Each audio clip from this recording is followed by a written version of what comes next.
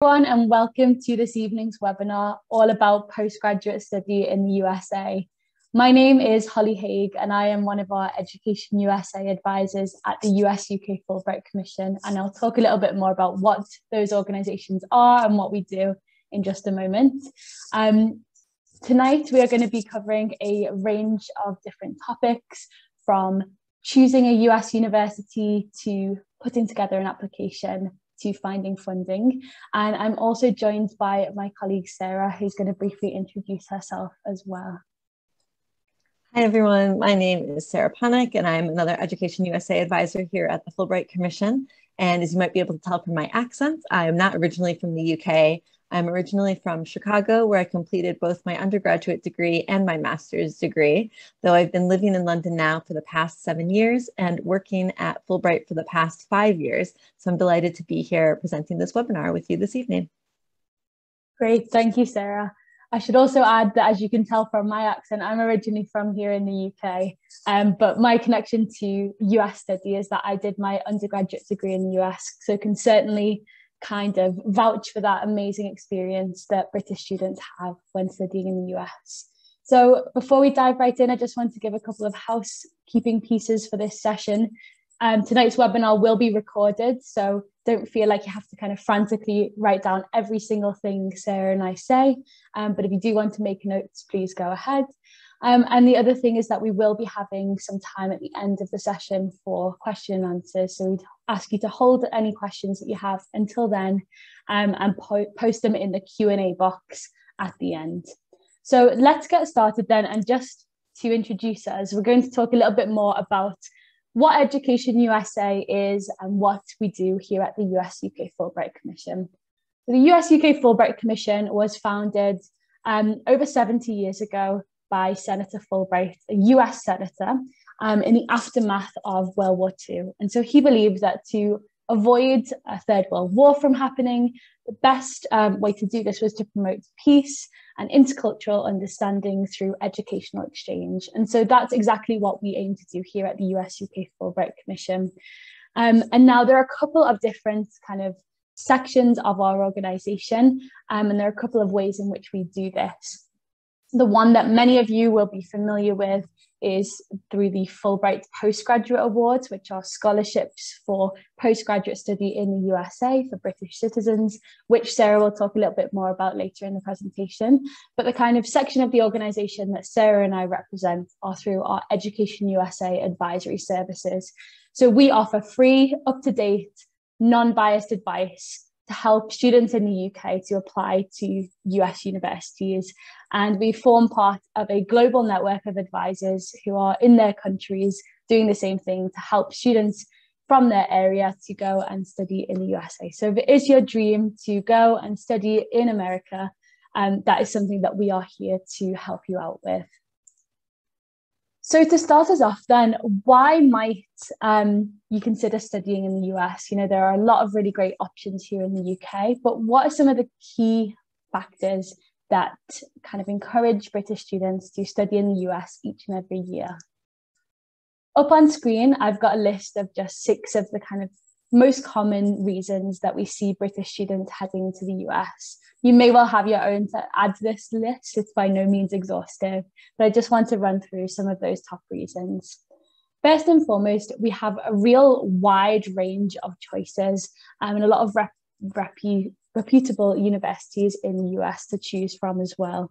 So here in the UK, whereas we have about 120 universities, in the US, there's actually more than 1,700 universities offering postgraduate programs, be that masters or PhDs. And so there's that real sense of variety and choice. It really enables you to tailor your experience to whatever it is that you would like to get out of your US study experience. Within that, you'll also find that there is a real variety amongst different departments, not just institutions. And so you can really kind of hone in on whatever it is that you'd like to study. Next up is this idea of internationalizing your CV. Employers often cite cross-cultural understanding and experience as a really attractive quality in their applicants. And it's really helpful to have that kind of diversity of experience and that ability to kind of think independently is something that's really kind of valuable for employers and is really demonstrated through studying abroad. In a similar vein is this idea of global networking. So whilst you're in the US, US institutions can offer an unparalleled opportunity to really build global networks, not just with Americans, be it students or staff, but you're also likely to be surrounded by other, peers and academics from across the globe. And so it really helps in terms of building out those global connections. Next up is practical experience. So there's a lot of opportunities for hands-on research, internship opportunities, and teaching experiences as well as part of postgraduate programs in the US. And whilst you're on campus, you will actually, as a student, an international student, be eligible on your visa to work up to 20 hours a week during term time and up to 40 hours a week during break. So there's really great opportunities there to get that hands-on experience and to kind of get that kind of work experience as well. Next up, again, we've got this idea of expanding your horizons, living and studying in another country, as I can certainly vouch for from personal experience, and I know Sarah can too, really expands your worldview and may expand the opportunities that are on offer to you in the future. And then last up, but certainly not least, we have got funding opportunities. Sarah is going to talk a lot more in depth about this later in tonight's presentation, but this might be a surprise to some of you, but there are a real plethora of funding opportunities available at US institutions. The key to this is to really be flexible and open-minded about where it is that you will apply. But I just want to highlight here that it is absolutely possible to have an affordable educational experience at the postgrad level in the US. And we'll talk more about this as we go through. All right, so before I move on to some of our content tonight, I first want to highlight some of the key differences between postgraduate programs in the UK versus in the USA. The first thing has to do with the length of programs. So typically you're going to be doing a longer program if you're studying in the US. So whereas you'd usually be doing a kind of 1 year for a master's program, that looks more like 2 years in the USA. And here in the UK, whereas you may be spending somewhere between kind of 3 and 5 years on a PhD, you're looking again slightly longer at a 4 to 6 year program in the USA. Again, this is not a hard and fast rule. You will find that there are some programs that are slightly shorter, slightly longer. It really does depend on the department and on the university itself. If you are looking to do a PhD in the US, another key difference is that most PhDs will involve an integrated master's, which means that for your first year or two, it will have a very coursework-based focus. And it gives you a chance, even perhaps if you already hold a master's degree, for instance, to really sharpen your skills and hone in on a particular skill set that may help you later down the line with your research endeavours. You may also have an opportunity here to teach or conduct research within your faculty. And again, that kind of integrated master's component of a PhD is not usually an optional part. It's usually required. In the US as well, there's not usually kind of pure research degree offered. Usually most programs will include coursework as part of the postgraduate level. Another key thing, which again we'll talk more about in depth, is that there are no set fees or deadlines across US universities, unlike here in the UK where we've got a very set standard through the kind of UCAS application system, and government kind of set the fees to be quite standardized across the board. You're going to see a great variance across US universities and between departments within particular universities. So definitely keep this in mind as you're going into the process. Another key thing is that postgraduate programs often are led by the department as a whole and not by a particular supervisor. What this means is that you don't necessarily need to have a supervisor lined up beforehand. And since programs are kind of more interdisciplinary in the US, it may well be that you are working with a panel of supervisors or perhaps supervisors from different departments. And so you also, with this same kind of philosophy in mind, don't normally need to have an in-depth research proposal in the same way as you would when you're applying to a UK program. They expect that through the kind of longer length of your program, you'll figure this out throughout your course. And then last but not least, if you are interested in the fields of law or medicine, these are courses that are only offered at the postgraduate level in the USA. And if you have questions on those, happy to take them at the end. All right, very briefly, let's talk about a quick timeline, suggested timeline that we have here at Education USA on the kind of key steps throughout the process. Note that we recommend that this whole process, start to finish, should realistically take you somewhere between 12 to 18 months. First up, we have got this idea of researching universities, and we recommend that you begin this process as early as possible, but minimum 12 months before you plan to enroll and head to a US university. As I'll talk about, it's probably the most important part of the process, with there being so many options out there. Moving into kind of the autumn time before you would plan to enroll, so about 10 to 12 months before you plan to head to the US, is when you'll finalize a selection of around 4 to 6 universities that you ultimately will apply for. You'll then take any required exams for those universities, and in that same autumn period, put together and submit an application to the universities that you'd like to apply to. Moving into the springtime, say about 6 months or so before you plan to head to the US, is when you'll start to receive admissions decisions back from the universities, and you'll notify the university that you plan to enroll at that you'll be heading their way in the autumn.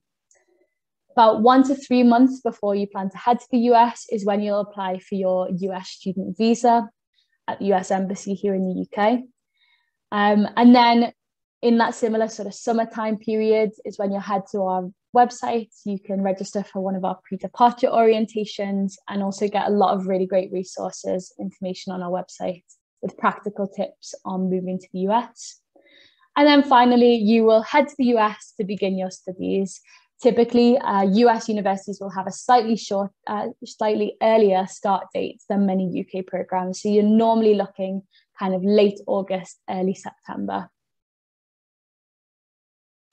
All right, so I'm now going to talk a little bit more in depth about choosing a program. So as I mentioned earlier, there are over 1,700 institutions offering postgraduate programs in the US. So with that in mind, there's lots of choice and each department is very different to one another. So how do you go about narrowing down where it is that you want to apply? Here at Education USA, we focus a lot on this idea of fit.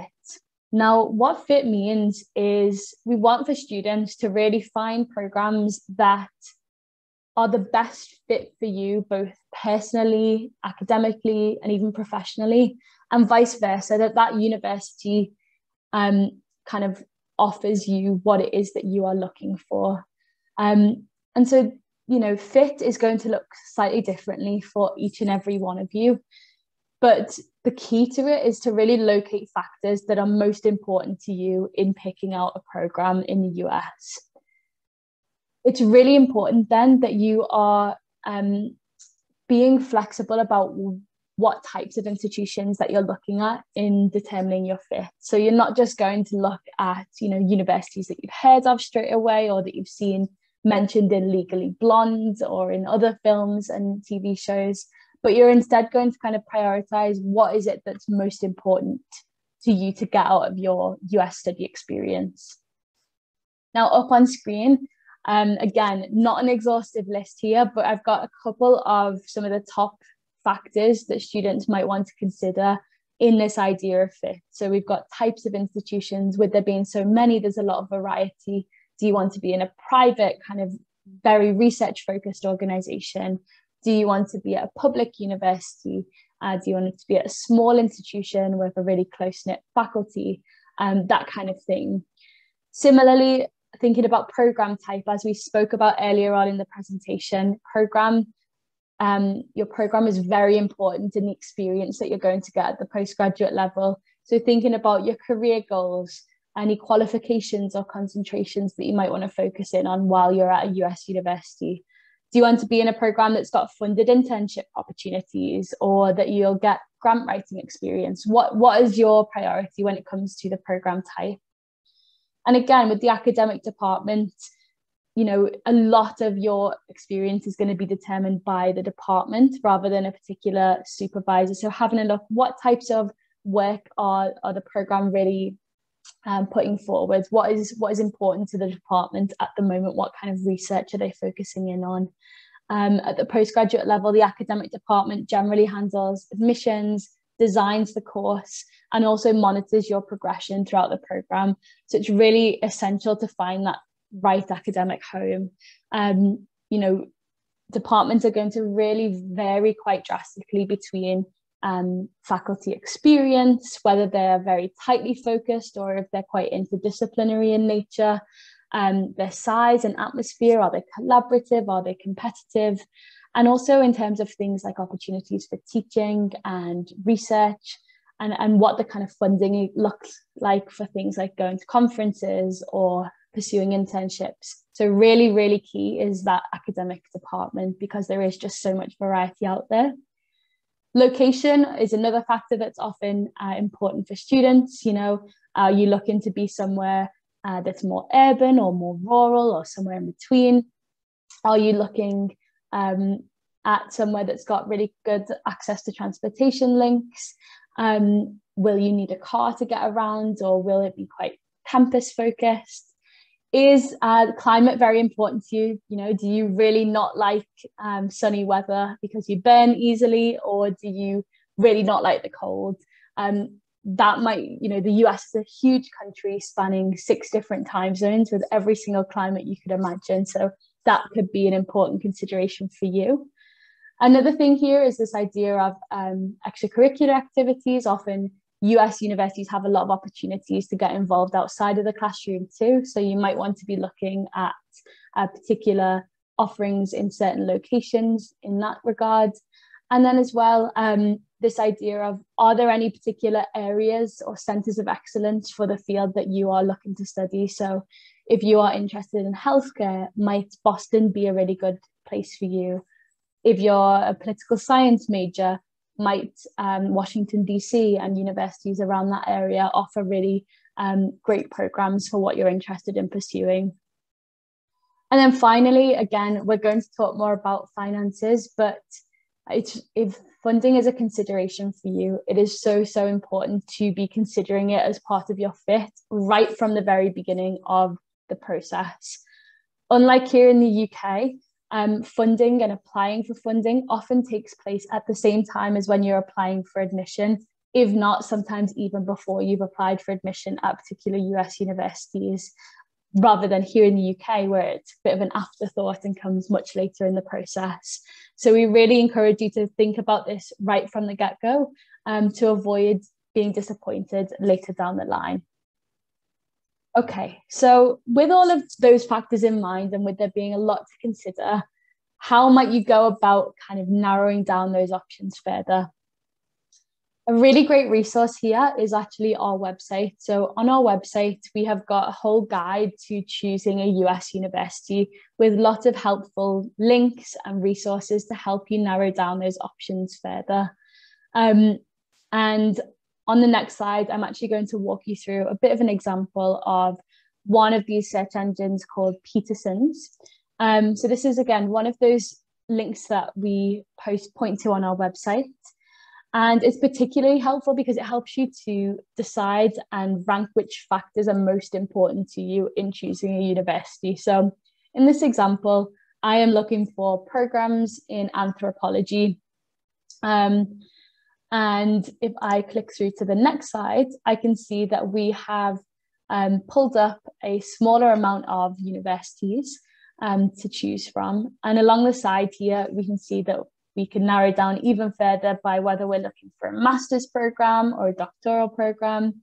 You can also narrow down by the school size. So by students, there's an option to narrow down to location in particular states, as well as what types of tuition are available. So how much is the cost of attendance at that university? And then what's really great here is that you get this sort of snapshot summary of the different departments that come up on offer in the US. You can click on these green buttons to get at a glance overview of the kind of offerings of the anthropology department in this case. There's usually links off to the individual university's website, which is where I'd highly encourage all of you to be doing your research. Okay, so once you have kind of used some of those resources on our website, your initial goal is to narrow down your choices to about 10 to 15 universities of interest that you'll then go away and really hone in on that research. So going through the pages on their website, reaching out directly to the universities, things like that is where you'll then do that ultimate kind of in-depth research with the goal to narrow it down further to somewhere between 4 to 6 universities that you'll ultimately submit an application. So there's a couple of main areas that I would suggest to research. First and foremost is on the university websites themselves. So you can really get a lot of information about the faculty members. Some faculty will even list their CVs, their research interests, a list of their publications. So it's a great way to get to grips with, okay, what types of things, would I be studying? Where is the focus of the department? Often you'll also find the faculty's contact information. And so you can reach out directly to specific professors if you want to kind of find out if they're still working, or if, are they going to be on sabbatical leave when you plan to study in the US, for example. Another really great resource as you're doing your university research is actually current grad school students themselves. Grad school students can provide a really great insight into that student experience and what it's like to really study at a particular university that you're interested in. You can ask them things about what kind of projects they're working on, how close are the relationships with other students and with other professors, what's the campus culture like? And you can also ask them, more practical questions like, where can I find the best apartment? What's the local area like? What's the cost of living expected to be? Usually the departments at particular universities will be able to put you in touch with grad schools. But note here that often the grad schools are going to pick students who have quite a positive experience of studying there. And so you might just want to take that kind of viewpoint with a pinch of salt. Other resources for university research, I'd suggest, if you're wondering where might be a good place to start, leverage any contacts that you've got at your current UK university or your previous university if you've already graduated. And you might want to have a look, are any of the professors that you are still in touch with? Do they have any networks in the US or any suggestions on where could be a good fit for you based on their experience? And also a really good resource is to think about work that you have studied as part of an undergraduate degree or a master's degree. Where is that work being published? Who is producing it? Where are they working out from? And from there, kind of looking, okay, where are their colleagues? What topics am I particularly interested in? And that can really help to inform where it is that you are looking in the US as well. All right, that's enough from me for the moment. I'm now going to hand over to my colleague, Sarah, who's going to talk a little bit more about putting together a US application and also funding your studies. Thank you, Holly. So Holly's just talked to you about some of the main reasons why students choose to go to the US for their postgraduate studies and how to go about choosing from the thousands of universities that are on offer. And doing that research that Holly has talked about and choosing the universities where you want to apply is so important, not just because of it's going to help you choose where to apply, but also because it's going to help you put together the strongest application possible, and putting together that strong application not only for admission, but also for any funding that you might want to attend if you're planning to apply for any funding. So in this next section, I'm going to talk about the different components of the application and how to put together the strongest application possible. So first and foremost, what U.S. universities are going to be looking for in your application is going to be your academics. And that's going to be measured first by your degree results, so your undergraduate degree, and if you have a postgraduate degree, your postgraduate degree results as well.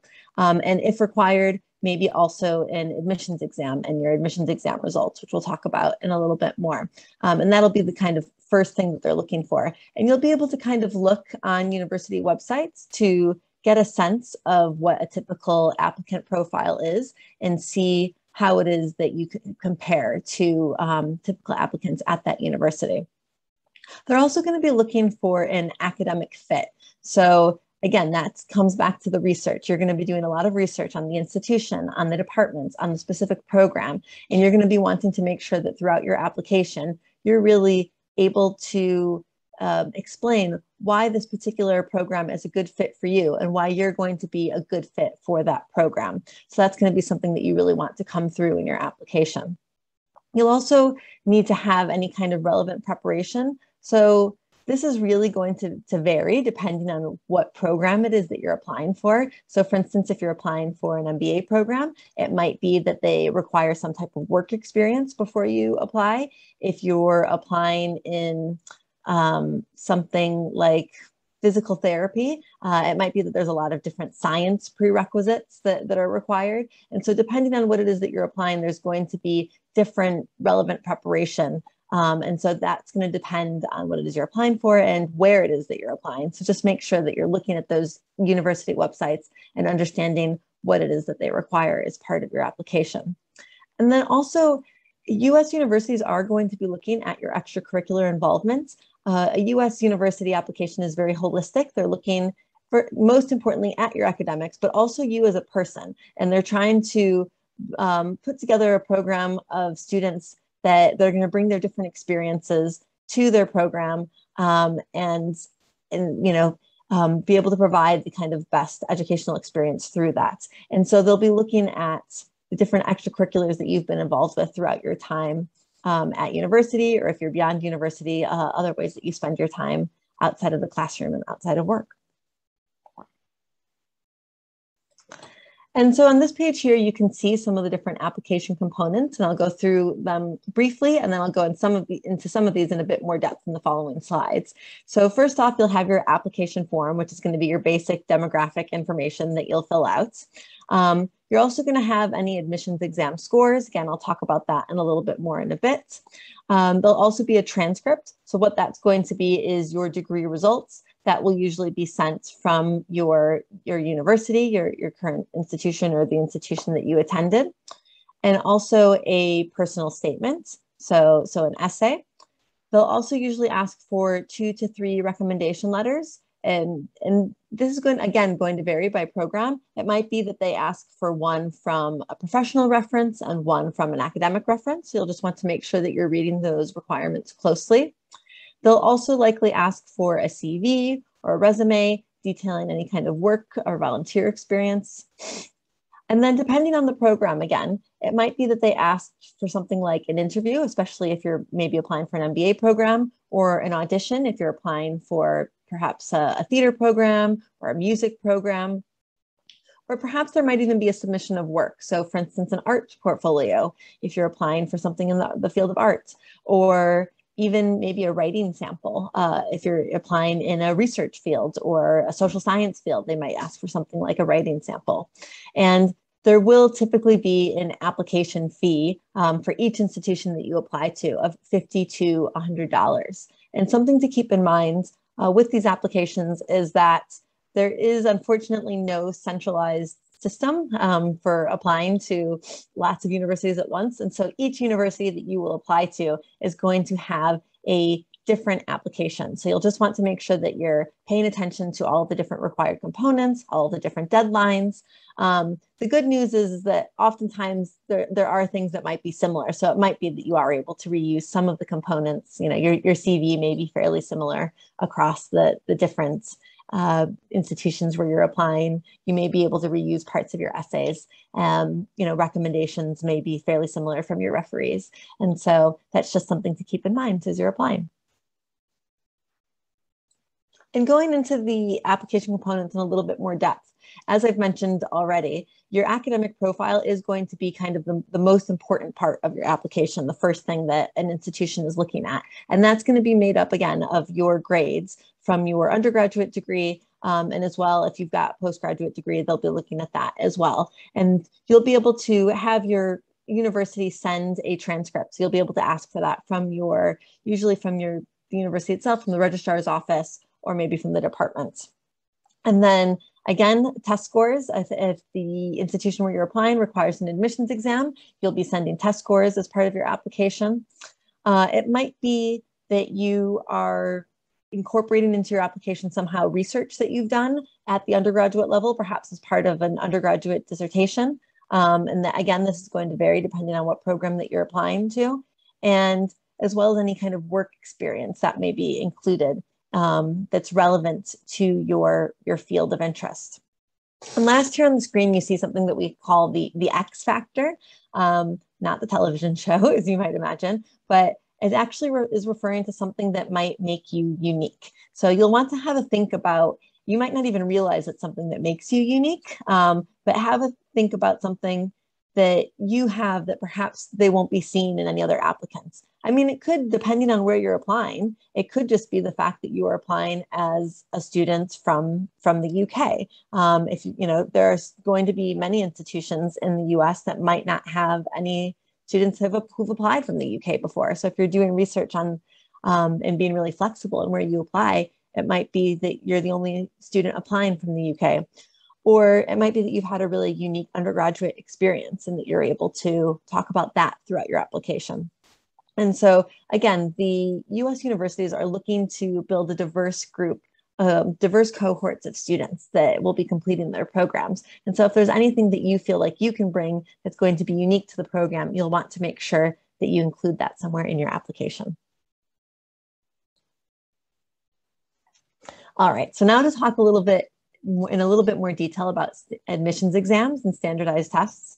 So just first off to say that there's no kind of national curriculum in the US. And so that's where this idea of admissions exams and standardized tests came from. It kind of just helps level the playing field a little bit so that everybody who is applying to a particular program is taking the same type of exam.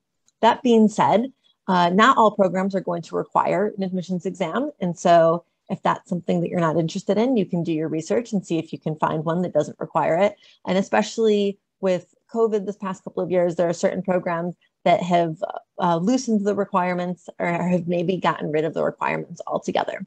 However, there are many institutions that are still requiring the exam. And so I'm going to talk a little bit more detail about what they are. So you can see some of the different tests that are up here on screen. The GRE is an exam that's typically required for graduate programs, a lot of times in like maybe the social sciences. You're going to see the GMAT mentioned if you are applying for an MBA.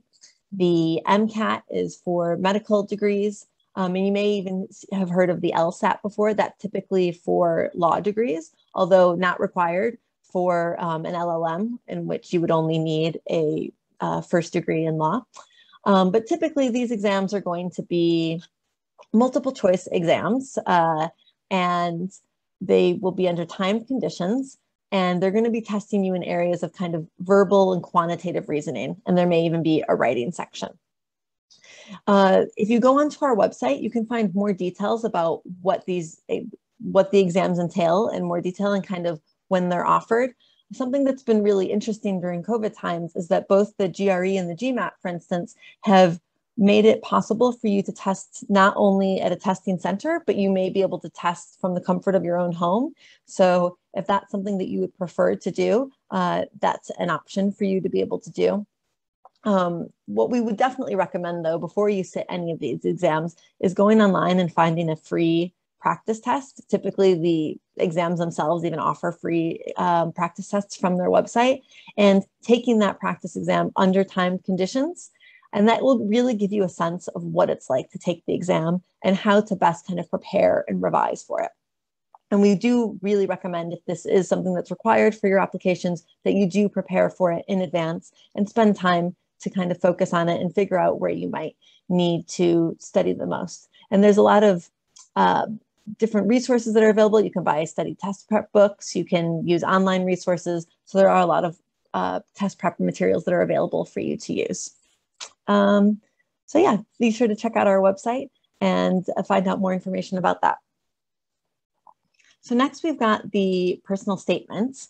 And this is something that can really help set your application apart. So especially if you are applying to a very competitive university where everybody who's applying has, you know, top grades and top test scores, a personal statement is something that can really help set you apart from the other people who are applying.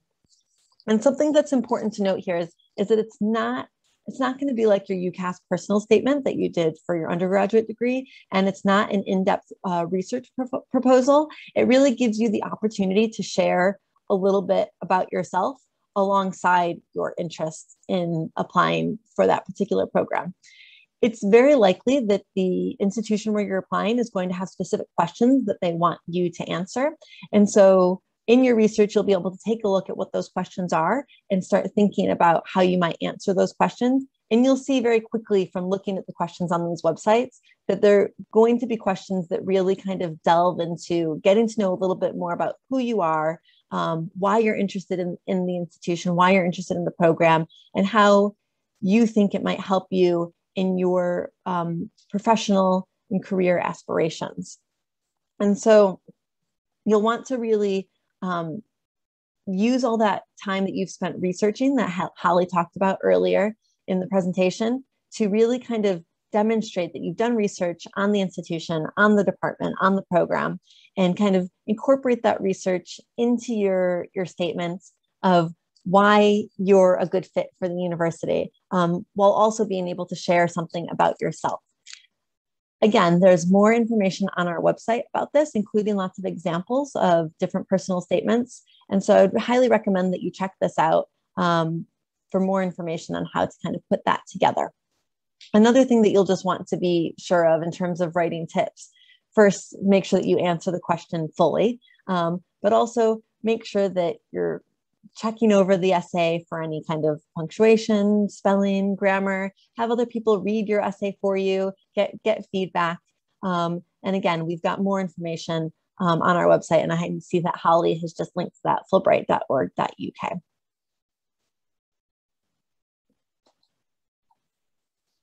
So now to go into a little bit more depth about the letters of recommendation.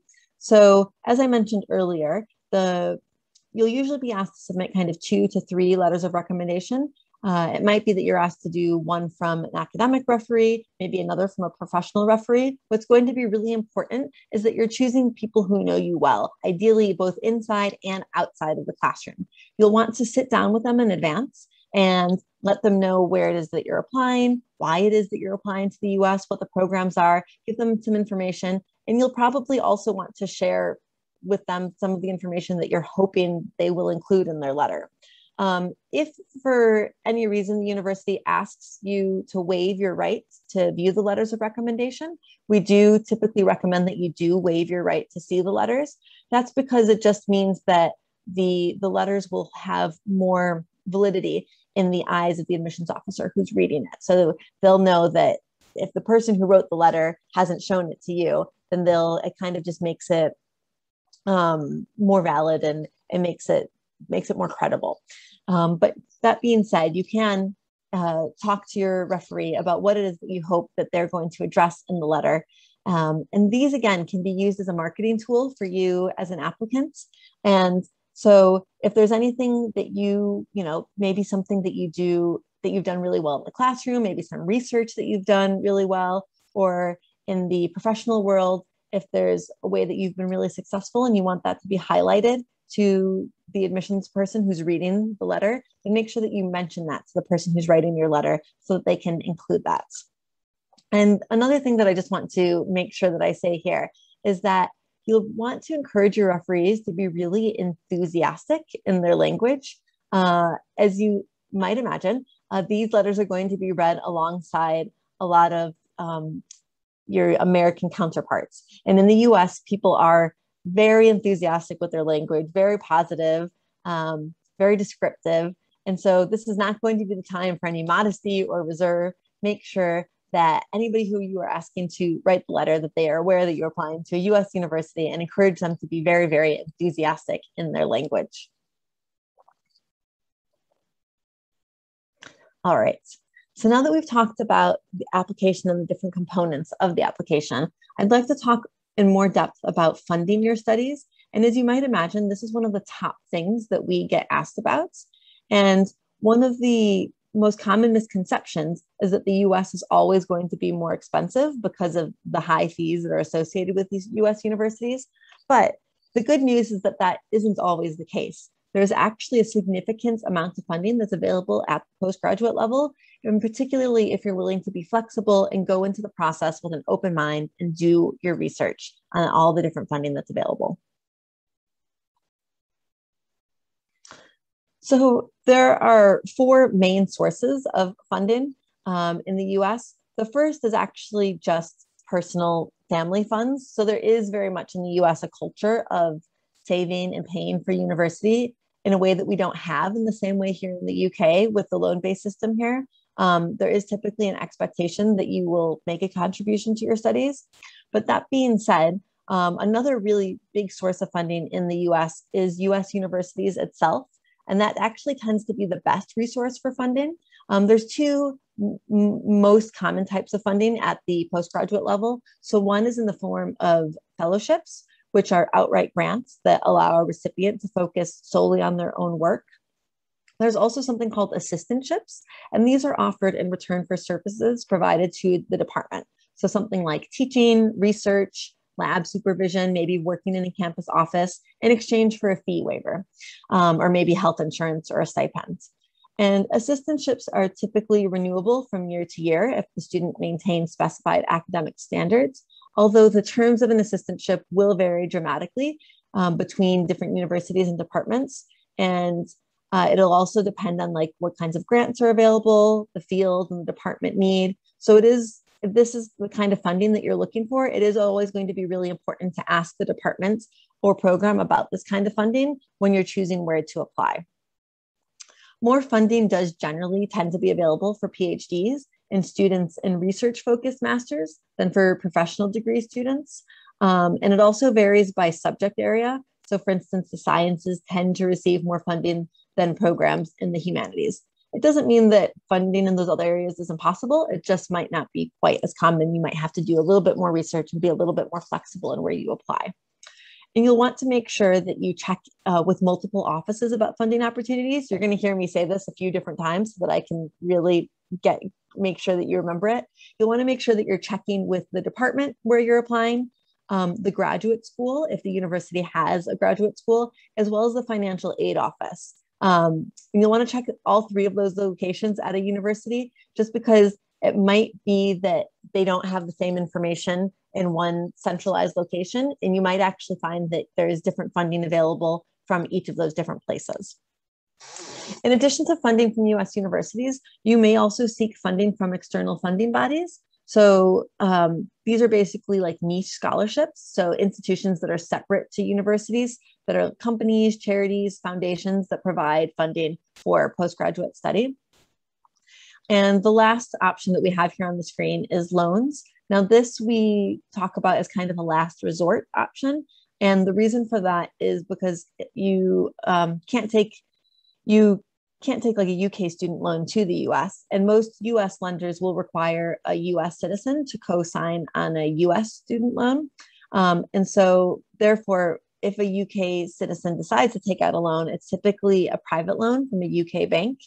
And those tend to have very high interest rates and very strict payback terms, which may require you to pay back your loan, start paying back your loan before you've even completed your studies, before you're even earning any money, which is not very practical. And so loans really should be used as a last resort. That being said, if you are an American citizen or like a dual US citizen, you can still take out a loan from a US lender, and you'll be able to apply for US federal loans through something called FAFSA. So as you can see from these different sources of funding, university and external funding are the preferred options since they don't have to be paid back. So now I'll talk a little bit about a funding strategy that you might. So there's some different ways that you may approach funding to kind of make it more affordable for you to pursue your studies in the US. So you can think of a few different approaches. So one thing that you might consider is reducing the cost of living. As you might imagine, it's typically cheaper to live in a rural area versus an urban area. So just as in the UK, it's going to be more expensive to go to a university in London.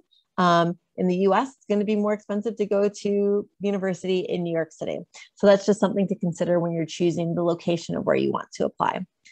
You may also look to lower your tuition costs. So in the US, public universities are state-funded universities. So within different states, there are public universities that receive funding from the state, and they generally have lower tuition costs than private universities.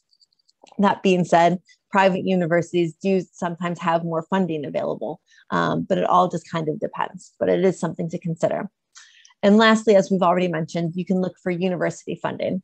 So in addition to looking for funding from the university in the ways that we've talked about, you may also wish to consider maybe an interdisciplinary approach. So for example, let's say you're an architecture student in the architecture program, but you have an interest in environmental architecture and building sustainable buildings. It might be that you go to the environmental science program at that institution and see if they have any funding for you to help with your degree. So thinking creatively. And just a word of caution here that you might not necessarily be able to use all of these strategies in one go. Like I said, you might find that universities with lower tuition might have fewer funding opportunities, so you might not be able to employ both of those strategies at once. But these are just some different ways to kind of lower costs and make it more affordable for you to go to the US. So just as an example here, I just want to compare two different programs within Boston. So Boston University's cost of attendance within the Department of Education and Human Development is over $79,000 with tuition, room and board, and other fees. If you compare that to an MA at the University of Massachusetts, Boston, all of that would be about $25,000 less. So as you can see, we've got two universities in the same city, great variance in tuition and great variance in fees. So it's about kind of being open-minded in where you choose to apply. And something to keep in mind here is that sometimes universities in the same city have links and relationships with each other. So for instance, you might even be able to take classes at Boston University while being at UMass. And so it's worth looking into if you can find a program in a place where you want to be that has lower tuition, but you may still be able to take classes at a nearby university whose tuition is higher. That's something to consider.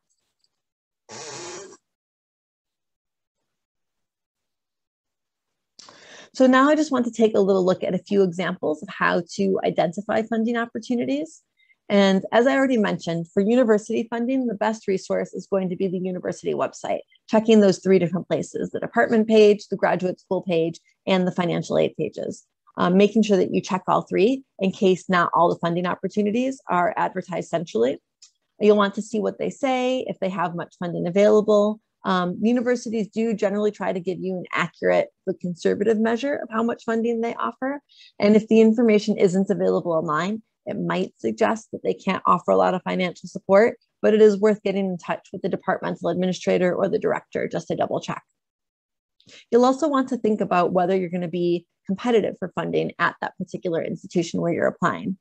You can ask to speak with current students, maybe see how competitive funding really is, if they have an assistantship, what it involves, what their work-life balance is, and kind of find out more information from the students themselves.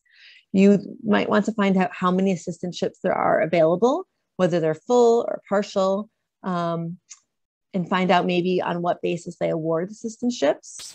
Is your GRE score from that admissions exam factored into it, or is it going to be more on the basis of your other academics or maybe prior experience? You'll also want to find out if there's any extra requirements that you need to fulfill to be considered for an assistantship. You might automatically be considered just by applying, but in some cases you might need to submit an additional essay or another resume. So now we're going to see an example on a university website of what you can look out for.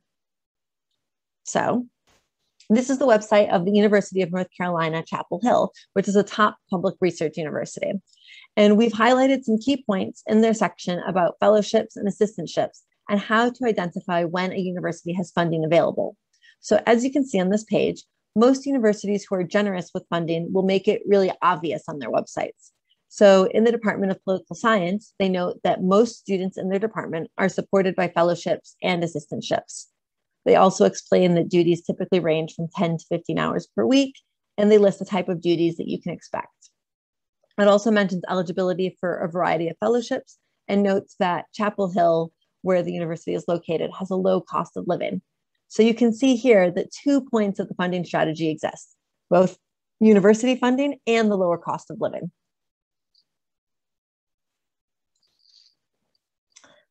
And then here we have an example of a scholarship from an external funding body, so the Fulbright Awards. So as Holly mentioned at the beginning of this presentation, the Fulbright Commission is funded by UK and US governments with a mission of promoting mutual understanding through educational exchange. And so there's funding available for UK students to study and conduct research in the US and vice versa at the postgraduate level. Now, the number of awards fluctuates for this each year with a deadline in early November. And so the next applications, the next application cycle will be you'll have to apply in November of 2022 in order to start your studies in the autumn of 2023. And so there are a variety of awards available.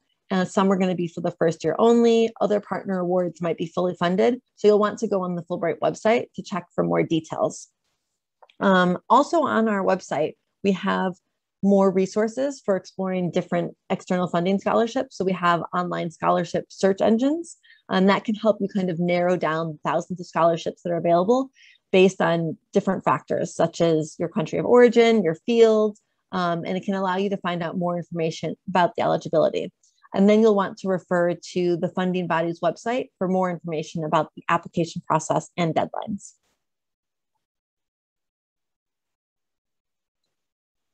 So just some more funding tips as I wrap up this section.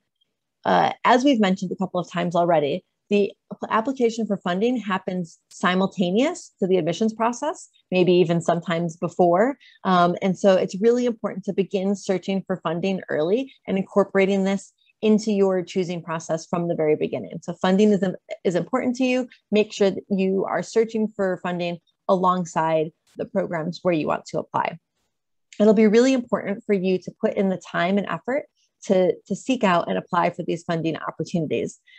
Typically, scholarships will not find you, and so you'll need to find them, and you'll need to investigate university funding, take the time to search for the often niche external scholarships.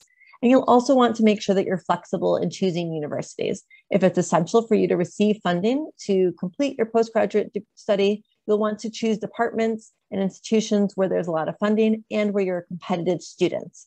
Sometimes you'll be able to look on the university websites to see if they've got any scores or grades from last year's admitted students to compare yourself.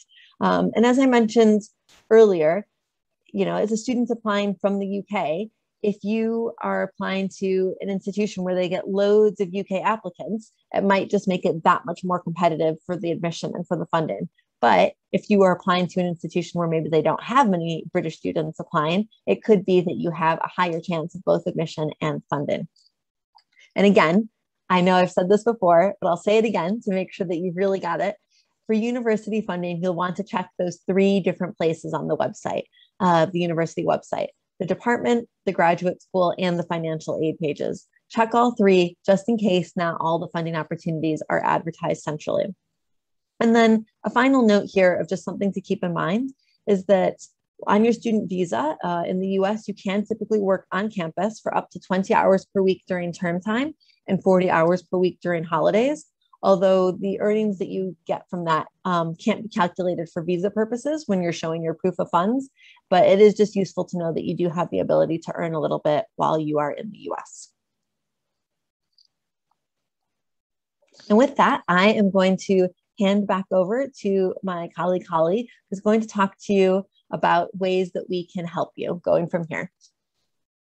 Thank you, Sarah. So yes, before we move into the Q&A section for tonight, I'm going to briefly outline some of the ways that you can stay in touch with us and use us as a resource as you go on with your next steps after this evening. So Sarah and I have both referenced this a lot, and I've mentioned it in the chat earlier on, but our website is an excellent resource for all things US study. So if you head to this Going to the USA tab along the top, there is a section all about postgraduate study in the US with a guide broken down into several different areas, many of which we have talked about tonight, but with a lot of detail about the different kind of resources we've spoken about, different things to keep in mind as you're choosing a university, putting together your application, and looking for funding as well. We also have an email address. Sarah, I might ask you to pop that in the chat, but you can get in touch with us with any questions via email. We monitor that Monday to Friday and aim to get back to you as soon as possible. In addition, you can also book in a one-to-one Zoom appointment with me, Sarah, or our colleague Rowena, and ask any specific questions that you have there. I'm more than happy to talk through any specific situations or circumstances that you may have. And then all of you who are here tonight are already doing a great job of kind of tuning into these sessions, but throughout the year we have a range of different events all about studying at the postgraduate level in the US. At the moment, we are all virtual, but we hope that in the next year or so, we'll be able to resume some in-person sessions as well. All right, so that wraps up the kind of informational presentation style section of this session. I'd now like to open the floor to any questions that you have. Please do pop those in the Q&A box, and Sarah and I will stick around for the next kind of few minutes, depending on how many questions that we have come through, to help you out with those. And stop sharing our slides.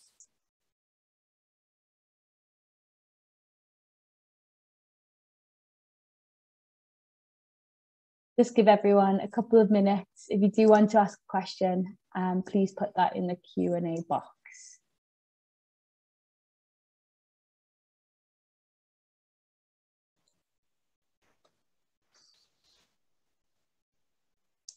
And if you think of a question afterwards, then you can always email us or sign up for a call as well. Great. So I can see, Sarah, a question in the chat, and it says, thank you so much for the session. For scholarships, can second year MBA students apply? Now, Joyce, it would be really helpful to have a little bit more information about your circumstances. Are you referring to the Fulbright Awards? You know, whereabouts are you at the moment? That would be really helpful so we can best give you the best information there for your question.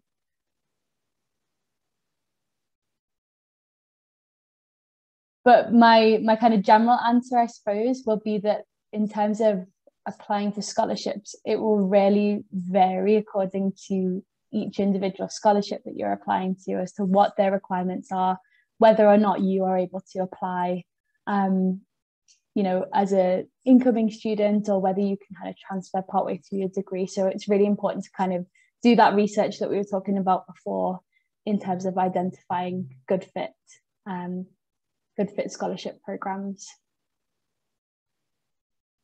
Oh, I can see here. So for the Fulbright Awards, for a prospective student hoping to start in 2022. Right, that is a really good question for our Fulbright Awards team.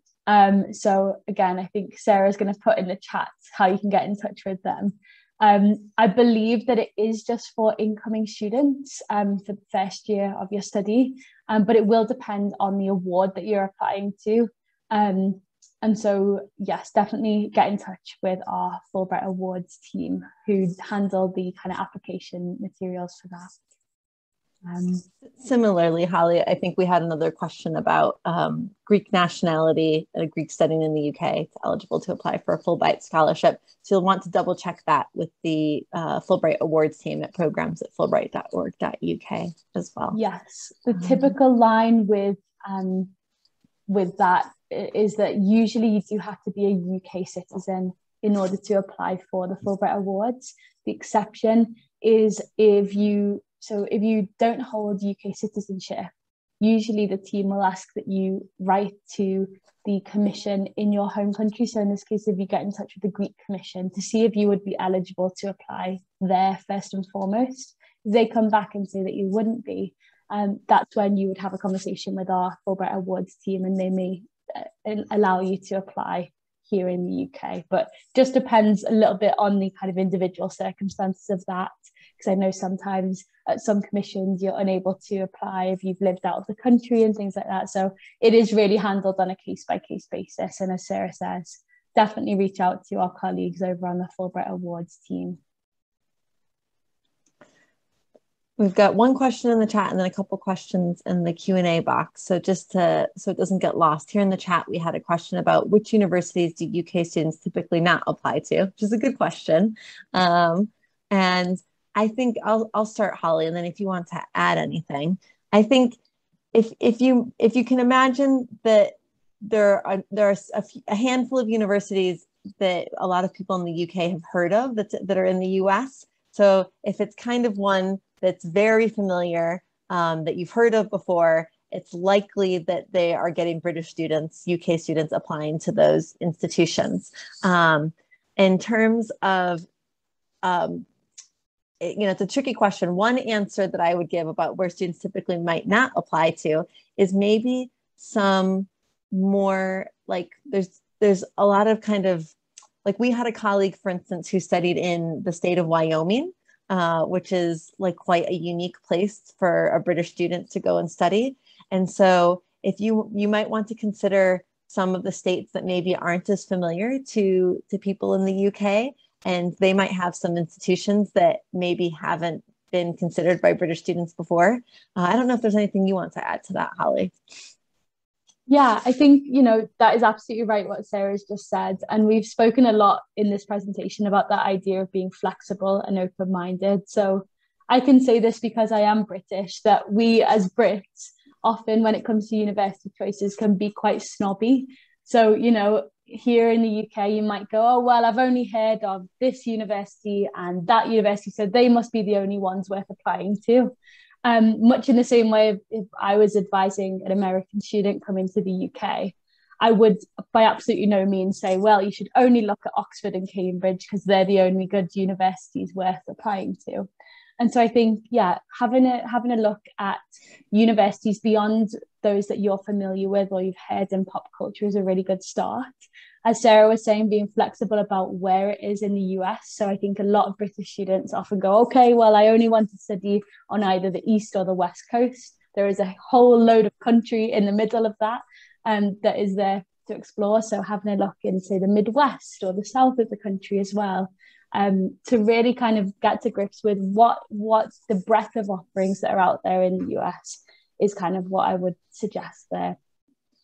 Okay, so I can see that we have got a question here about optional practical training. So the question is, will the USA award OPT for 3 years for those who do postgraduate studies in CSE? I'm not quite sure what CSE is, I have to admit, or STEM courses. And could you talk a little bit more about this? So for those of you who don't know, optional practical training is sort of an extension of your student visa that you can apply for after you've completed your studies in the US.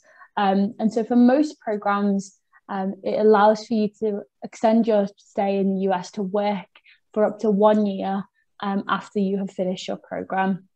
And some students choose to take advantage of that. But as this particular student has mentioned, for STEM programs, you are able to extend that and apply for OPT for up to 3 years. So that is the case if you were studying a computer science degree in the US. But again, for the most up-to-date information on that, I would always recommend referring to information from the US Embassy here in the UK, and also connecting up with the International Student and Scholars Services at your US institution, because they'll be able to provide the best information about what you would be eligible to apply for, how long that would be, and what that would look like according to your degree program. So that would be kind of our best advice on that. We also have a question here about housing at the postgraduate level, which is a good question. And so this is really going to depend on the institution itself. And so if you are looking, you're going to need somewhere to live no matter what institution you go to. So you'll probably be having to think about what kind of housing would be your preference. Are you hoping to be able to stay on campus in some type of graduate housing provided by the university? Are you hoping to find an apartment on your own? And it will vary. There will be institutions that provide housing options for graduate students.